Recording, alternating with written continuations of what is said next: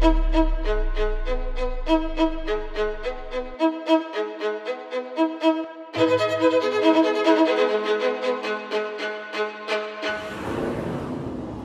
what's up guys? MTG Tournament Grinder here, and welcome to this week's episode of Modern. This time around I'm still on Hardened Scales, and my opponent is on Bant Spirits. So in my experience, this is actually kind of a tough matchup. They play lots of creatures, lots of flyers in particular, so it can be really hard for me to get the damage through if they have a good draw. But so far I have to say this is a pretty good turn 1. Basilisk Collar completes Metalcraft, and then with Metalcraft, Float Green, Ancient Stirrings. I was hoping it would be a Hardened Scales, but I don't actually know my opponent is on Bant Spirits. All I've seen is his Windswept Heath. So in the blind, yeah, I think Steel Overseer is the pick.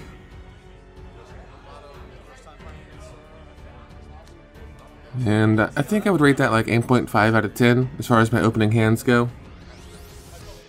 So, but normally I would fast forward through this part. This is my opponent fetching out, cracking his fetch land.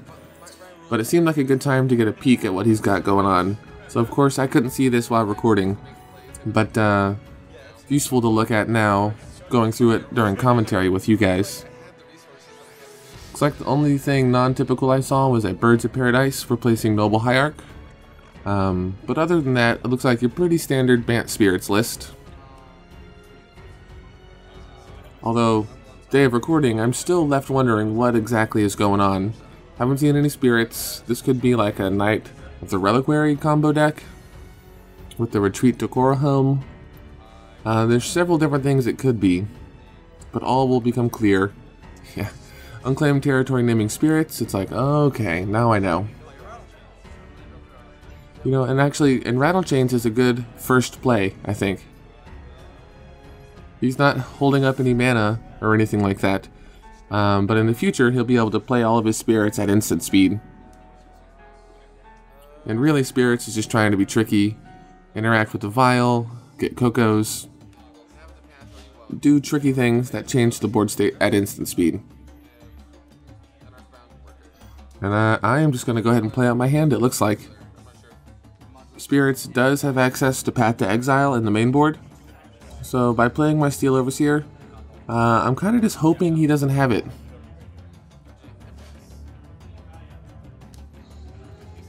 Because Steel Overseer always is a bit of a sandbag for removal.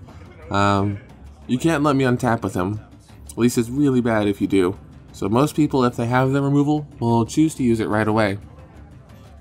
Interesting though. So my opponent shocked in a Temple Garden and passed the turn. It makes me think he has some 3-mana creature that he wants to cast at instant speed. One in particular comes to mind, Spell Queller.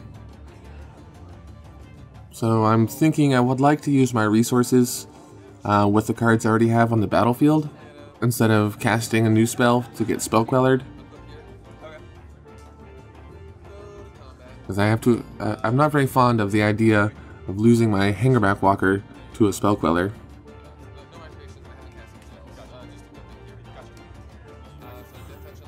My opponent is just double checking with me that I haven't activated Steel Overseer. And for now, no I haven't. I'm just swinging for 1 lifelink Death Touch. Assuming he won't block, because Rattlechains is actually pretty nifty. So in response to no blocks, I will activate my Steel Overseer and he goes to Path to Exile. So this is a pretty common mistake. To no fault of my opponents, I can remember thinking the exact same way. I'm explaining to my opponent now that, like, even though he's Path to Exiling my guy with the ability on the stack, and here I'm using my Servo token as a stand-in for Steel Overseer's ability on the stack. Path to Exile will resolve first, but moving our way down the stack, Steel Overseer's ability will still resolve. So I mean, that's definitely a good question. Unfortunately, it doesn't work out quite the way my opponent was hoping it would. I'm informing him now that the right time to have done that would have been still during his turn, while my Steel Overseer had Summoning Sickness. I get to untap with my basic land that way, if he does it on my on his instep. But if he waits till any other time, like even to my upkeep, the Path to Exile land will come in tapped, but I'll just be able to activate my Steel Overseer in response. So when to use Path to Exile is actually can be kind of tricky sometimes. But still in my end step, flash in Selfless Spirit. So he's got 4 damage in the air already. And without my Steel Overseer, my board is looking a little lackluster. Yeah, swing for 4. No flyers, no blocks. Looks like he has an action before damage. Yikes, Darksteel Captain. So not only does it make it 6 damage instead of 4, but now all of his other spirits have hexproof. So I really would need like a walking ballista, like now, essentially. I need to be able to kill that first Darkskull before he plays the second one. Because double Darkskull Captain is like the lock. It all has hexproof, it all is getting +2/+2, and there's nothing I can do. Well, it looks like I did not draw my walking ballista. I have 3 Hangarback Walkers in hand, though. I mean, and Hangarback Walkers turn into Thopters. So hopefully, if I go ahead and play out all my walkers that I can, I will draw into a sack outlet and be able to make some flying blockers.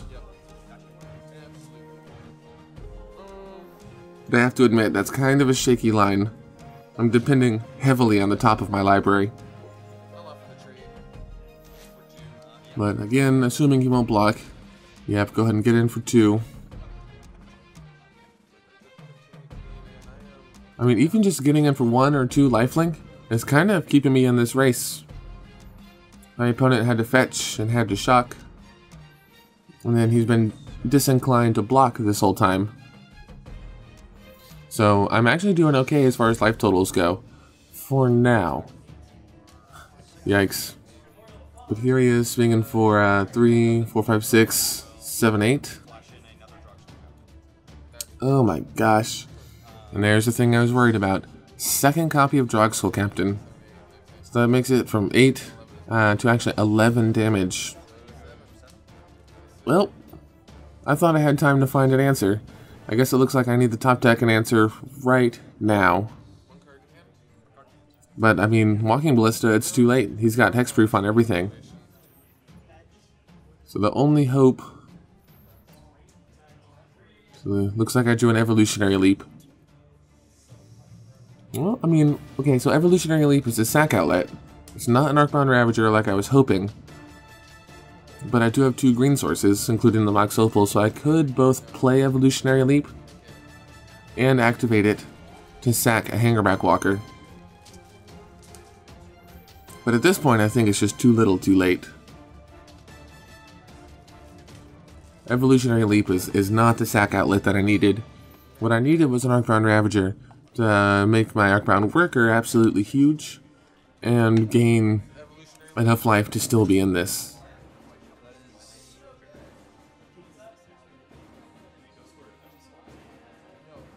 Yeah, not everyone is familiar with Evolutionary Leap. I'd say Leap, and then Animation Module, and maybe Phyrexia's Core and Ruins of Oran-Rief. All those new cards that like weren't played in Modern before Hardened Scales. Everyone has to like take a second and look at them and read them. Which is understandable. I mean, I had to do the same thing the first time I saw the card. But it's pretty obvious. It's pretty much all the cards that weren't in original Affinity trip people up. They're like, wait, I'm not quite used to this.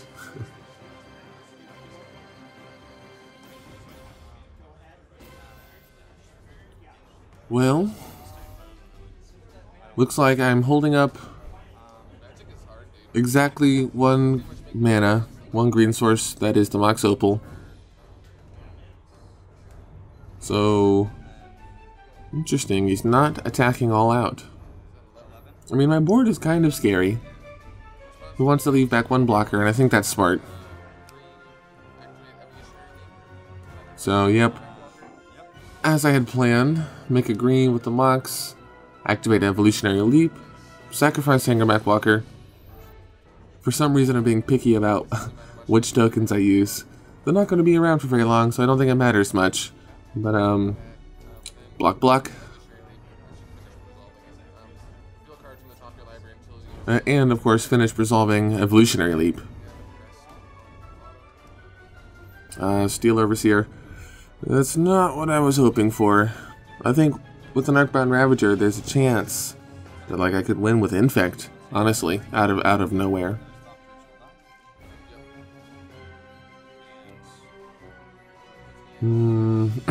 So the only unblocked creature was the Darksteel. It's a 3/3 from the other Darksteel, so take 3.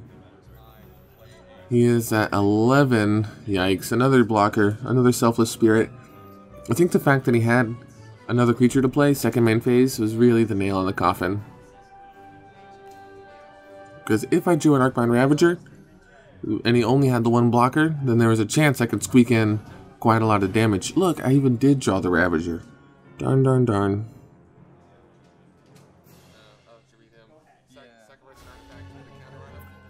Well, I mean, you can't say I didn't try. I did my absolute best to kind of claw my way out of this bad situation. But Spirits, man. That turn he flashed in the second Darksteel and swung for 11 was really what did me in. And I'm too nice here. My opponent was about to say, take 2, no blocks. And I asked him, are you sure? Kind of like with that leading tone. And now he's thinking, actually, maybe I will block. Darn it. I was too telling with my tone of voice and with my kind of leading question. But I want my opponents to make the choices they would like to have made. I don't want them to think later, I'm smarter than that. I knew that, but I just didn't do it.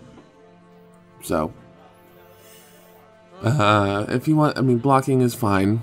I think that'll mean that I'm killing a Darksteel captain, so I have a chance to top deck another Walking Ballista in order to kill the other Darksteel captain. I don't know. Those are some big ifs, some big maybes. Yeah, even if I draw a Walking Ballista at this point, I think it would just be too little, too late. But a guy can dream, a guy can hope. Gotta hope for the best and prepare for the worst. But speaking of the worst, I believe I just saw my first misplay, and that was he blocked with a Darksteel captain. My Arcbound Worker had Death Touch. The Darksteel captain is still on the battlefield. So I think under normal playing conditions, in my normal state of mind, I would have caught that immediately. But I must have been feeling slightly under the weather on the day of recording, and I missed that all-important Death Touch trigger. It's not really a trigger, but it certainly matters now. But it looks like I have the same plan as I did last turn. Activate the Hangarback Walker's ability, but then I'll float green with the Mox. Sacrifice the Mox, sacrifice the Worker. Looks like sacrifice everything I can, except the Basilisk Collar, because I think having lifelink on my next turn would be really critical. And besides the whole Death Touch not killing the Darksteel misplay, I think this is another one. My goal is to put as much as I can on the Hangarback Walker, use the green that I floated to sack it to Evolutionary Leap, but as we're about to see, my opponent will cast Path to Exile in response. So here's the path. And I just say, oh, well, you got the path. Too bad for me. I lose. But really, sacrificing the Hangarback Walker is part of the cost from Evolutionary Leap. So by the time I've paid the green and activated Evolutionary Leap, my creature is no longer on the battlefield. So that path technically shouldn't have been able to have been cast at that time. But let's go ahead and jump into some sideboarding action, and I will catch up with you guys in Game 2. Alrighty, as for the sideboarding, I didn't get a good look at what my opponent brought in, but if his list is anything like the lists on MTG Top 8, he might have access to Knight of Autumn, that is 1 colorless, 1 green, and 1 white, for a 2/1 that says, when it enters the battlefield, choose one. Put 2 +1/+1 counters on Knight of Autumn, destroy target artifact or enchantment, or you gain 4 life. So in this matchup, it's good for its second ability, destroy target artifact or enchantment. Hardened Scales would probably be a good target, or just any of my really good artifact creatures that are going to help me win. I'd say this card is definitely worth bringing in if you've got it.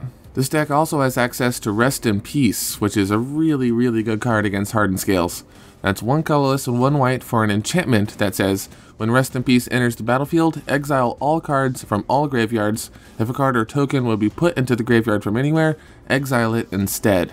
So you may not think of Hardened Scales as a graveyard deck, but modular reads, when this creature is put into the graveyard, you may move its counters to another target colorless creature. With Rest in Peace on the battlefield, your things never touch the graveyard, everything gets exiled. So no modular, no death triggers at all, which includes Hangarback Walker. You do not get the counters whenever it dies with Rest in Peace on the battlefield.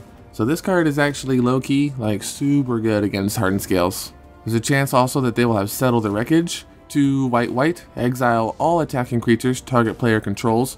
That player may search his or her library for that many basic land cards, put those cards onto the battlefield tapped, then shuffle his or her library. I could see an argument for bringing this in against Hardened Scales. It's not like traditional Affinity where you swing in with the one dude that has cranial plating and is all super big. There are a lot of games where I end up swinging relatively wide with all my tokens or whatnot, so I think this is a maybe. You might bring this one in. And then they have Stony Silence, or at least access to it. Of course, if you have this card, bring it in against Hardened Scales. It's a 2-mana white enchantment that says activated abilities of artifacts can't be activated. So that means no tapping my Darksteel Citadel or Mox Opal for mana. I can no longer sacrifice things to Arcbound Ravager. I can't put any counters on a Hangarback Walker or Walking Ballista, or even activate a Steel Overseer's ability. So this card really shuts me down. And last, but certainly not least, is Worship. That is 3 and a white for an enchantment that says, if you control a creature, damage that would reduce your life total to less than 1 reduces it to 1 instead. So this card is particularly good, I think. The odds of spirits not having any creatures are pretty low, especially if they get the double Darksteel Captain thing, in which case everything has hexproof. So the odds of me being able to remove any of it, let alone all of it, are really low. This forces me to win with Infect, which is not impossible, but if he has a creature on the battlefield, it probably means he has a flyer. So getting Infect through is going to be a little bit difficult. But that about wraps it up for my opponent sideboarding. As for myself, I think I want to bring in both copies of Dismember. Playing against such a creature-heavy deck, a little extra removal is always a good thing, but particularly it's here for Darksteel Captain. I need to be able to kill his first Darksteel Captain with his second Darksteel Captain on the stack, or just before it resolves, before he has a chance to play it. So there might be several good ways to use Dismember, but most importantly I think it's to kill Darksteel Captains. I also brought in both copies of Heroic Intervention, and I've noticed doing these videos that I seem to bring in Heroic Intervention quite a bit. Do I sideboard this card too much? Like, is it actually good here? Let me know what you think in the comments below. But my reason for bringing it in is the same as my reason for a lot of decks where I bring it in. It might be useful to protect me from Path to Exile, because I know this deck has access to Path. And also, this matchup comes down to combat math more often than not, so if I can use Heroic Intervention to save my whole board after making what would otherwise be bad blocks, I might have a chance to swing on the crackback. Again, I don't know if that's a good enough reason to bring this card in, so let me know what you think in the comments below. Besides Heroic Intervention, I brought in all 4 copies of Nature's Claim, because my opponent is playing the color white, therefore he might have Stony Silence. And it's better to have a Nature's Claim and not need it, than to need one and not have it, especially when your opponent is playing spells like Stony Silence and Worship. Also, incidentally, it might be nice to blow up their Aether Vial if they start turn 1 Shockland Aether Vial, but mostly I'll be saving it for those good sideboard cards. And last, but certainly not least, I brought in my 1 copy of Grafdigger's Cage. So that is a 1-mana artifact that reads, creature cards can't enter the battlefield from graveyards or libraries, and players can't cast cards in graveyards or libraries. So this card is particularly good against decks that interact heavily with their graveyard. And while Spirits doesn't interact heavily with their graveyard, it does play Collected Company. So the clause, creature cards can't enter the battlefield from graveyards or libraries, does hit Collected Company. It essentially means with this card on the battlefield, they can't Coco. So I only have it as a 1-of, but I thought it was worth bringing in, because some of the scariest plays from Bant Spirits involve Coco at instant speed. So I think that about wraps it up for the sideboarding. And without further ado, let's jump back into game 2 and see if I can do a little bit better this time. Alrighty, we are back with game 2. I certainly made a few misplays game 1. It's hard to say if I would have won the game without those misplays, but at least I get to be on the play this time around. And it's not nearly as flashy as my game 1 opener. And a pretty weak Ancient Stirrings as well. I mean, I don't think I need the lands. Yeah, animation module is the only pick, even though I'm not that excited about it. Yeah, against a deck like Spirits, this is not the kind of opener you want. It was even with my amazing opener last time, it ended up not really being enough.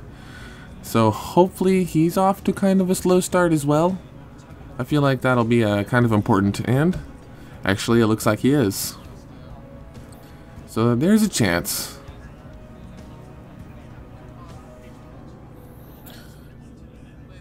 Interesting. Animation module. And another Ancient Stirrings. Well, perhaps I should have mulliganed this hand. Hands that depend on multiple Ancient Stirrings rarely turn out. But I mean, hey, there's some good cards in there. So I've got animation module from the first Stirrings and then Hangarback Walker from the second. Hopefully next turn I play my third land, Hangarback Walker for 1, make a servo. Seems like it's not a bad line to pursue.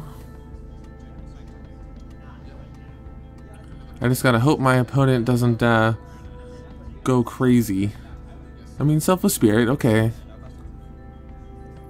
Spirits isn't one of the decks that has like an explosive turn 2 particularly. It's more like the kind of deck that gets value out of turns 3 and 4 by holding up Spell Quellers and that kind of thing. So this is kind of like my last chance to do my thing unimpeded, or without the risk of being impeded. And while this is certainly not a very good start, it's better than nothing. It could always be worse. I mean, my opponent could have led with a Mausoleum Wanderer and swung for 2 last turn. But instead he'll simply swing for 2 now. No blocks, no effects.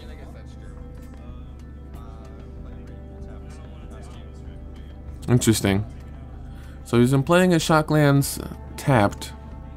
He's not really coming out of the gate swinging. So I think I have a chance with my slow hand may actually have a chance here.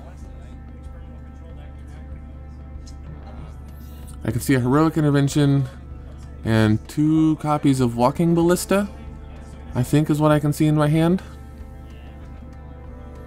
If those are Walking Ballistas, I hope I play 1 on 2. Interesting. I think I would have preferred to spend 4 mana where X equals 2, make a servo, and then shoot the Selfless Spirit for 1. Well, there's nothing else on the battlefield. Although he could be holding up Rattle Chains, give his Selfless Spirit hexproof. I guess that would suck, but I think it was worth at least trying. So there's one more misplay to add to the list. Yeah, it's really important that you get a good night's sleep, have eaten well, and are really firing on all cylinders before you go play Magic. Because Magic is hard. It's really easy to make mistakes. Actually, if there's one thing that I've learned from starting this YouTube channel and posting all my matches online, is that I actually make a lot of mistakes. And if you're trying to have that pointed out, like if you want to learn from your mistakes, there's no better avenue than letting the entire internet like rip you apart. Oh, but that's why I love you guys. I honestly have learned like so much, like so much from all the comments on my videos. So really, I gotta say thank you for helping point out all my misplays. I've become a lot better player, I think. But my opponent played a basic Plains and then passed the turn, so that tells me he's got Collected Company in hand, like almost for sure. I don't think there's a single other 4-drop or any other reason to like have 4 mana and simply pass the turn. And yet again, I'm playing a Walking Ballista for 1. You know, I do have that Heroic Intervention in my hand. I think I've been playing a little cautiously, making sure that I leave up Heroic Intervention. Yep, as expected, here comes the Coco. I swung right into that Coco with my servos. I doubt that'll pan out well. I mean, I don't know. What is the right way to play around Coco here? Just not swing? Make him play it at my instep for no blocking value? I mean, perhaps, actually. Perhaps that was the right play. Or I'm sorry, would have been the right play. So I can't exactly see. Looks like he's got a Supreme Champion? I'm sorry, I'm blanking out on the name. Supreme Phantom. Okay, I knew I saw the Supreme Phantom, and I did not see the Darksteel Captain. That is that's a pretty good collected company. 2 lords. So he's got some pretty decent blocks.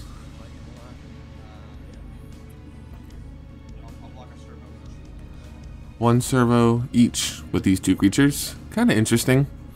I think if he has the opportunity, like I'm swinging with a 1/1 Walking Ballista, it seems probably correct to block the Walking Ballista. Force me to shoot him in the face for 1, or something like that. Because the Walking Ballista, like, all I need to do is draw a Hardened Scales even. That would help a lot. Or, like, especially if I drew an Arcbound Ravager. It could turn the Walking Ballista into a serious problem. So I think I kind of came out ahead with my opponent not blocking in that way. Like, I still have a chance to play a good game. Although, Spirits does as Spirits does, and he's got a pretty fast clock in the air, like, already.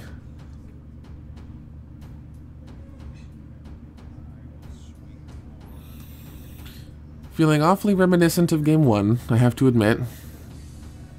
I think he swung with, like, practically the same creatures.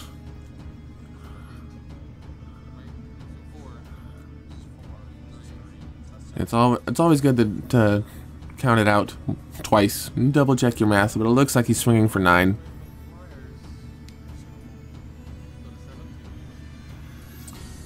Yeah, go to 7.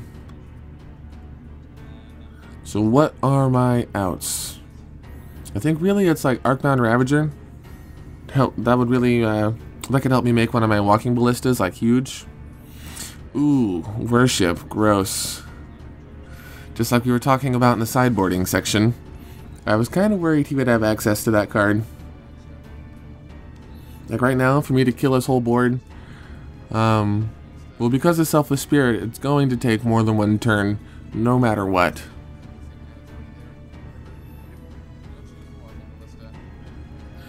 So we'll see what happens. It's not looking good. The fight does not go well for our hero. So I have enough mana to activate one of the Walking Ballistas again. And that seems to be the line. Man, this is not good. Well, the only spirit that does not have hexproof is the Darksteel Captain itself. So my options are kind of limited. I could choose to ping the Darksteel Captain 3 times and just trade off my Walking Ballista. But with the last trigger from the Walking Ballista on the stack, if he so chose, he could sacrifice the Selfless Spirit to give the Darksteel Captain indestructible. And getting rid of the Selfless Spirit is not quite as helpful as getting rid of this Darksteel Captain.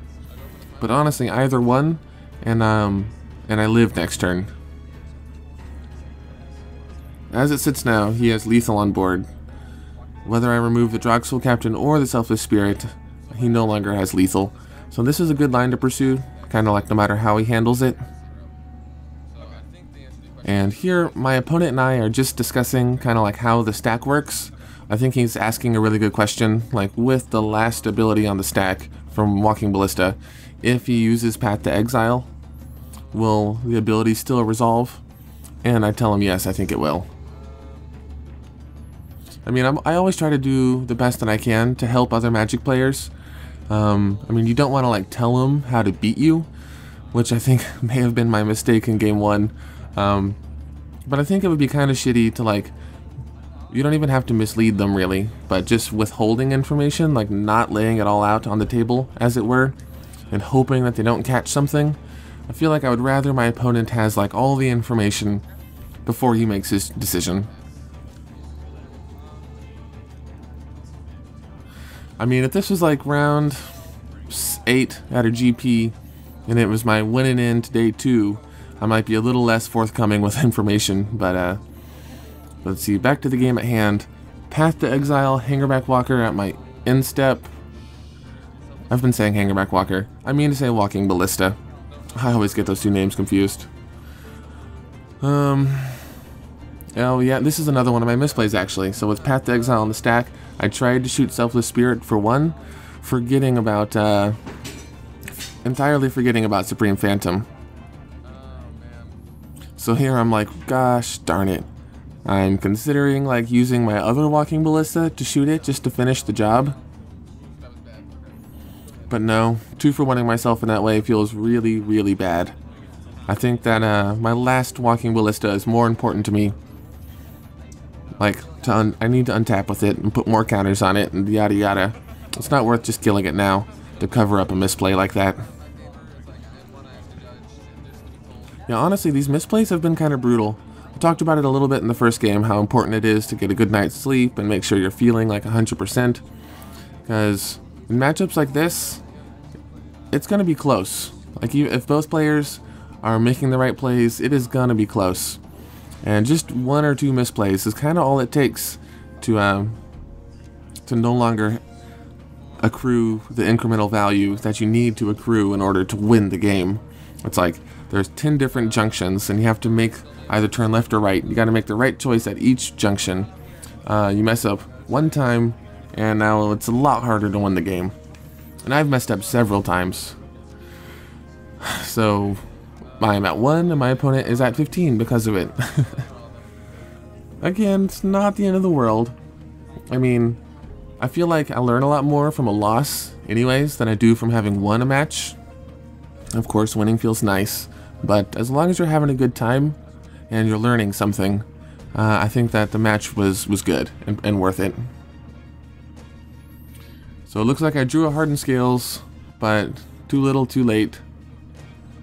If I already had an Arcbound Ravager, I think there would be enough artifacts here to sack my way into lethal just from the Walking Ballista. Well, or not actually, because of the worship. So here, I'm just discussing it with my opponent, like I'm telling him, I don't think I see the line.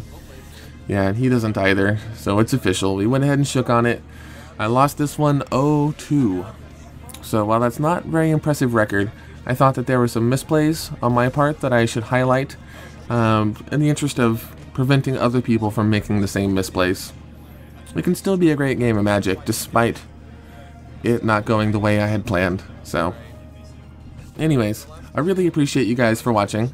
As usual, if you enjoy content like this, you can let me know in the comments below, or by hitting that subscribe button.